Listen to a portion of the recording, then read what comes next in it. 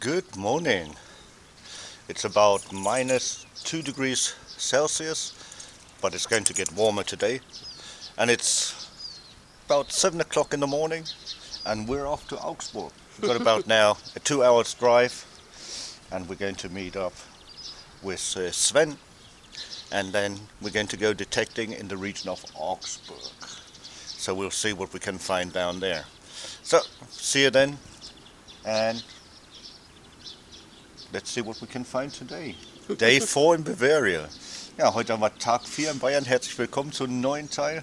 Heute geht es nach Augsburg zu einem Kumpel von uns, zum Sven. Den kennt ihr auch schon von den internationalen Treffen, wenn ihr das mal gesehen habt, die Videos. Und dann schauen wir einfach mal. So circa -2 Grad haben wir momentan hier in der Oberpfalz. Und jetzt geht es wie gesagt runter Richtung Augsburg. Es soll wärmer werden. Ich hoffe. Aber schauen wir mal. Baxter ist schon im Auto und jetzt müssen wir mal los. Also, bis später dann. Ciao, ciao.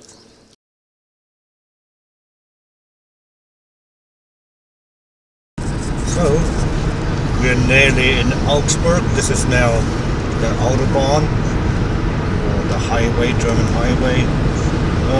No speed limit, but we are going to drive only about 140, so nice and calm. Blue skies, and it's 0 degrees Celsius, so very nice. Looking forward, still got about 50 km to go, also 50 Kilometer haben wir jetzt noch, bis wir beim Sven sind. Ja, so.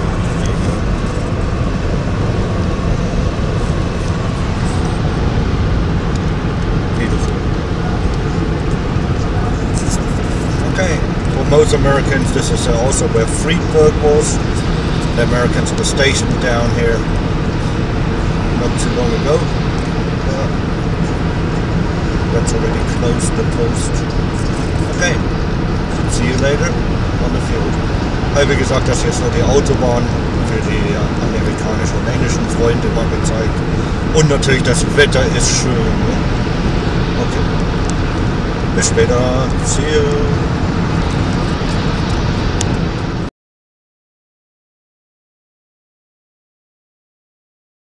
So, welcome to another part of metal detecting in Bavaria. Today, day 4 of our vacation, and today we're in Augsburg, like I said yesterday.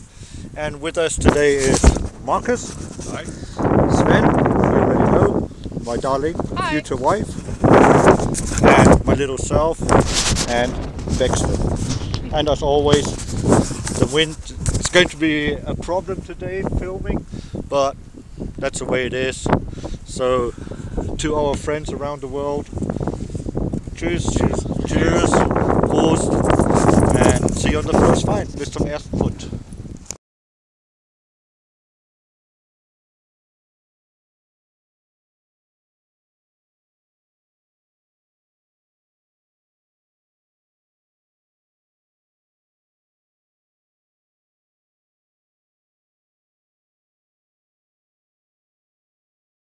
So I hope the wind isn't too bad. So we're starting off with it was a 74. Das war eine 74.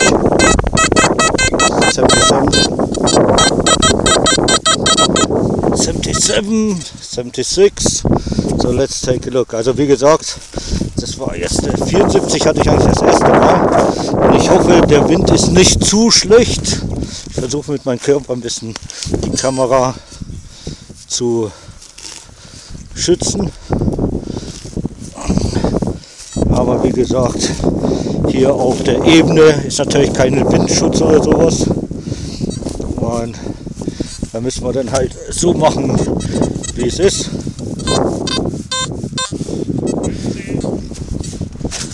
Münze? Ah, das Sven already got the first coin. Silber oder normal? Italien. Italian. The Italians were here.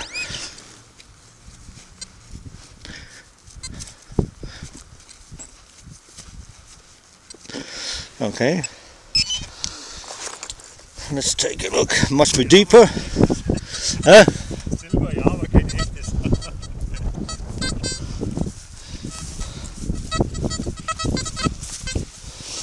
Ah, very nice. Also sieht fast Silber aus, ne? But it's not. Italy. 1953. Very nice. Carry on. Happy hunting. Gut Fund weiterhin. So it's actually out. Also der Fund bei mir ist auch schon draußen.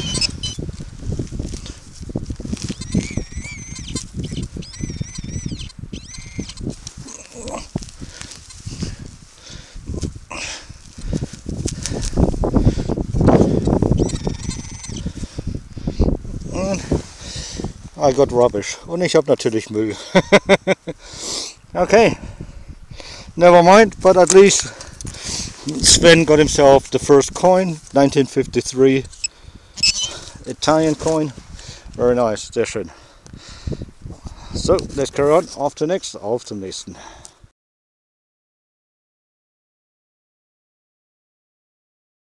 And the first spoon und der erste Löffel. And Solingen. Well, nice soup spoon. It was pretty deep too. Und der war auch ziemlich tief. Okay. Auf zum nächsten.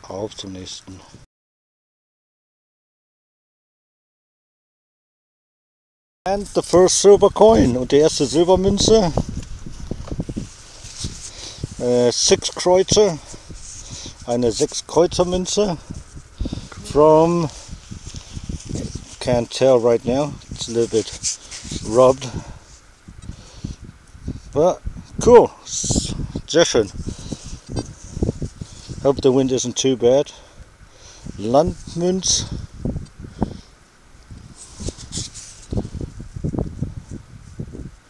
Baden, okay, so.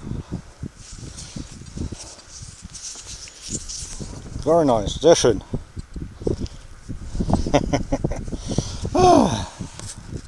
Didn't expect that. Den habe ich jetzt ja nicht erwartet. Looks like 18 something or other. It's been hit somewhere there, so it's going to be 18 or something like that. Ja, super, sehr schön. Das freut mich. Now of course I have to switch around and I have to go.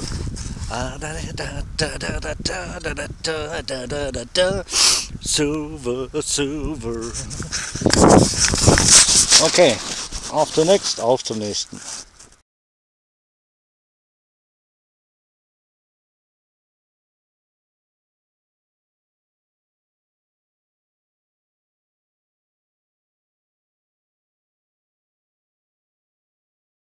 I don't know what they have with the spoons here. Also ich weiß jetzt nicht, was hier mit den Löffeln los ist, aber ein Löffel oder 2. This time a teaspoon. Sagen wir diesmal ein Teelöffel. Okay. Auf zum nächsten.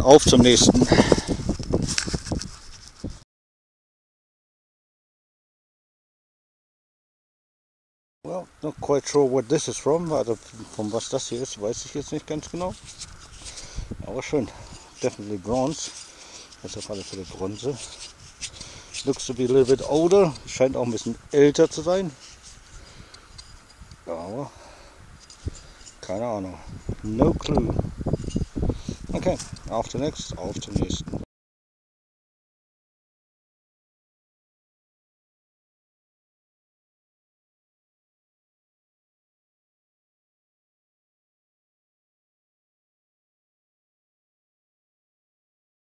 That looks like a coin boil, and I can see a coppery image in there. Yep, 2 pfennigs. Very nice. And is it imperial or is it the 19? Yep, German Kaiserreich. Sehr schön. And what do we have?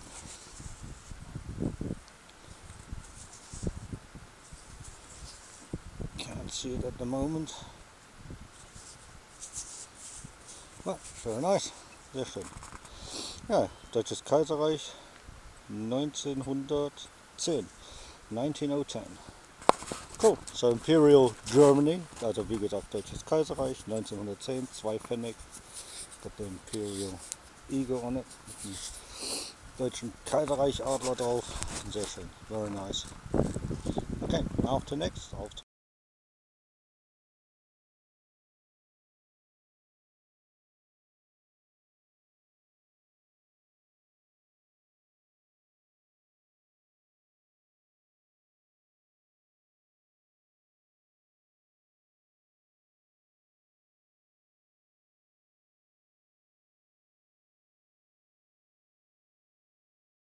Oh wow.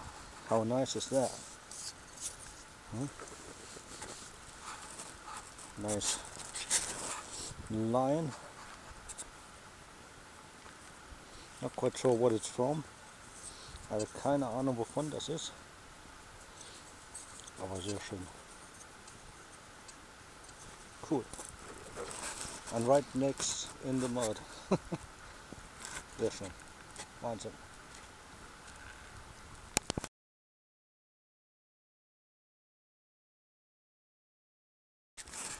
Kann möglich sein, ne?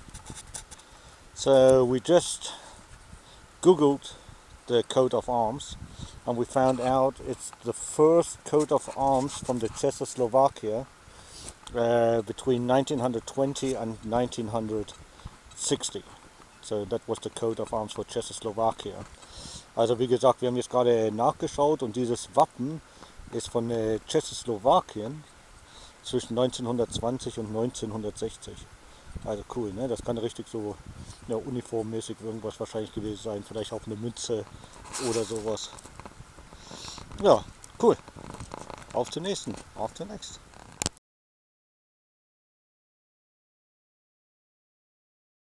Und Old Stud. Eine alte Niete. Not quite sure what from, aber nicht ganz sicher woher. So this is actually bronze. Das hier ist Bronze. Nothing on it. Scheint nichts drauf zu sein. And then it looks like it goes into iron. Und dann scheint hier noch ein Eisenkern zu sein. It's like a rivet, you know, from a rivet, either leather or maybe wood. Okay. Auf zum nächsten. Auf zum nächsten.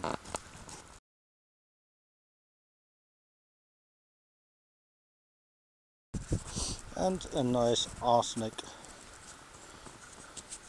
bronze button, as I seen knopf, bronze knopf, but sadly nothing on, just the plain one. Normally they could be nicely engraved. There might have been some little bit of engraving on there, but I'm not quite sure. Also es könnte vielleicht noch ein bisschen so eine Gravierung drauf gewesen sein, schätze aber mal nicht. Das sieht ziemlich blank aus. Cool, but it's complete. What? Wie gesagt, aber er ist wenigstens ganz. Okay. Auf zur nächsten. Auf zur nächsten.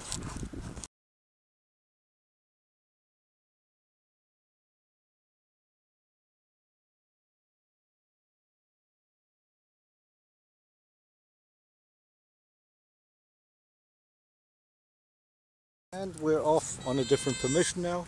Jetzt haben wir eine andere Genehmigung. Wieder eine große Wiese. Another big pasture. So very nice. Sven is already digging. So, cool. Yeah, let's go.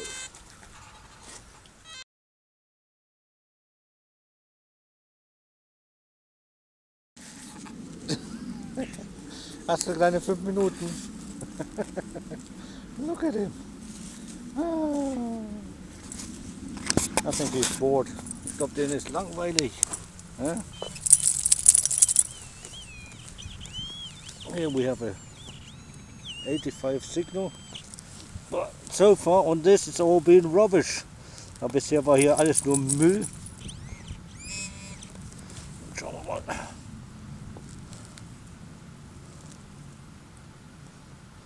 And can't really tell. Ja, da kann man jetzt nicht gerade erkennen, was das sein soll.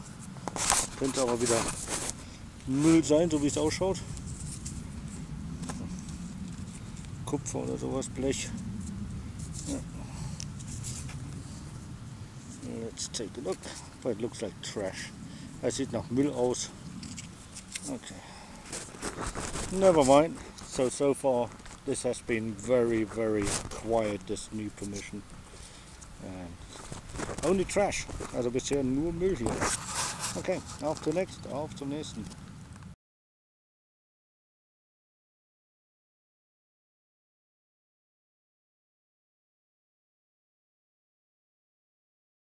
I suppose I definitely got my share of iron rings and links today. Ich glaube, ich habe jetzt mein Anteil genügend von Eisenringen und Glieder bekommen. Okay. Gave a good signal though, aber das Signal war natürlich prima. Okay, auf zum nächsten.